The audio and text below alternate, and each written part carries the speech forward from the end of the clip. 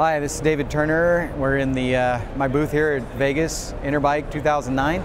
We're looking at some of the changes for 2010, so it's not going to take very long to get through this. We introduced these bikes 1 year ago. We're going to look at the Sultan first. The DW Link was new last year, exciting. Being only a year old, we're not making a lot of changes, just minor revisions to what we think is already a great line. One of the things, I think one of the most notable things about the 2010 stuff will be the addition of a painted rear end. All of our rear ends now will be paint to match. We did some studying, asked dealers, some consumers, etc., and everybody seems to like it. So now that we're here, the rest of the dealers that have now gotten to see this are pretty excited about that. I know, it's not going to take much. The other thing we changed, we separated the cable guides, so they're no longer doubles, they're singles, so you can get a very tight pull on the zip tie, keep the lines nice and clean. Some people really get into how their lines look. We're not trying to compete with this as a race bike or a cross-country, you know, a short ride bike. This is a rough terrain bike. We put 120 millimeters in the rear ends to match what it is right now the longest travel, easily available front forks for 29ers. The geometry is set up a little bit more relaxed, a little higher riding position, so you can ride more technical terrain without having to you know, be bent over too far and you know, straining the neck to look at the next rock pile, so to speak.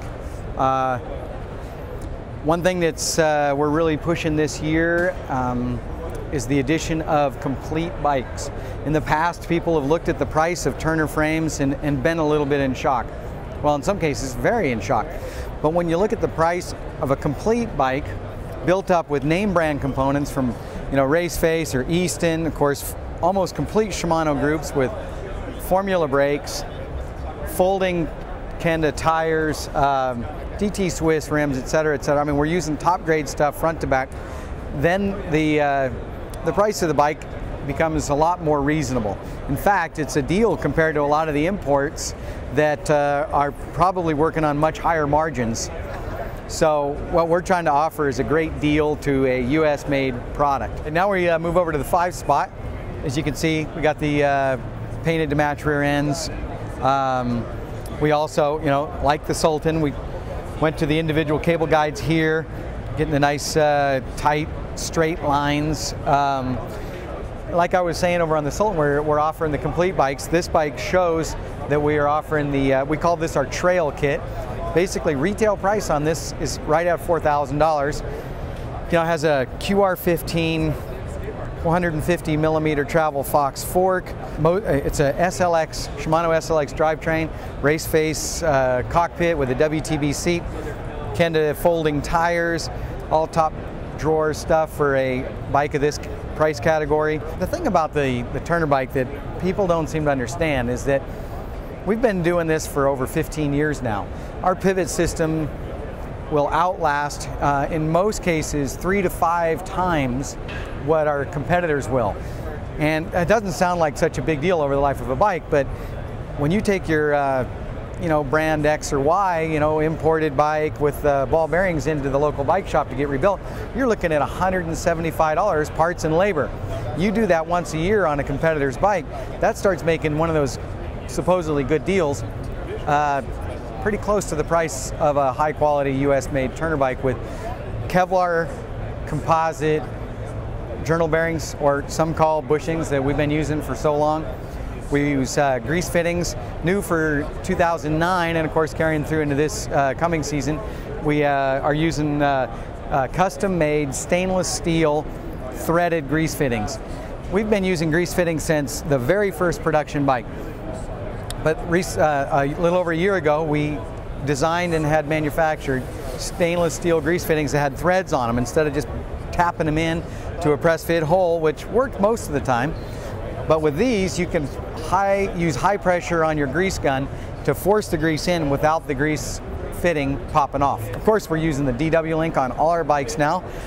We did the big introduction for DW last year.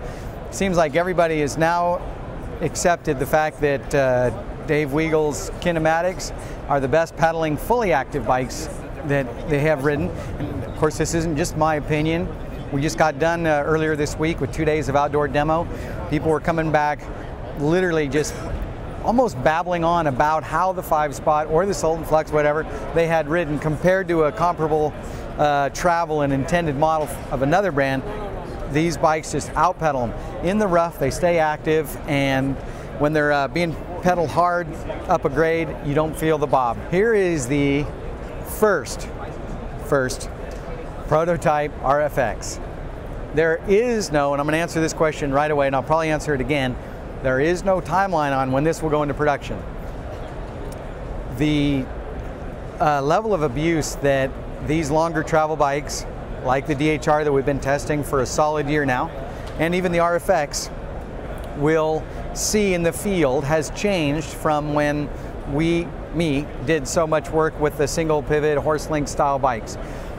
Moving to the DW Link as we did a year ago, I really want to make sure that we have lots of testing, lots of real world testing on all the pieces before we send anything into production. Turner Bikes has been in business for 15 years, and I have always strived to do durable goods. I'm not in the fashion business. I don't try to change things every year just to keep everybody happy, you know, and give them a little pat on the butt and say, oh, this is the new shit. We put a 3-degree bend in something. This is a durable good, and there are RFXs that have been out there since the late 90s. That would be the last century.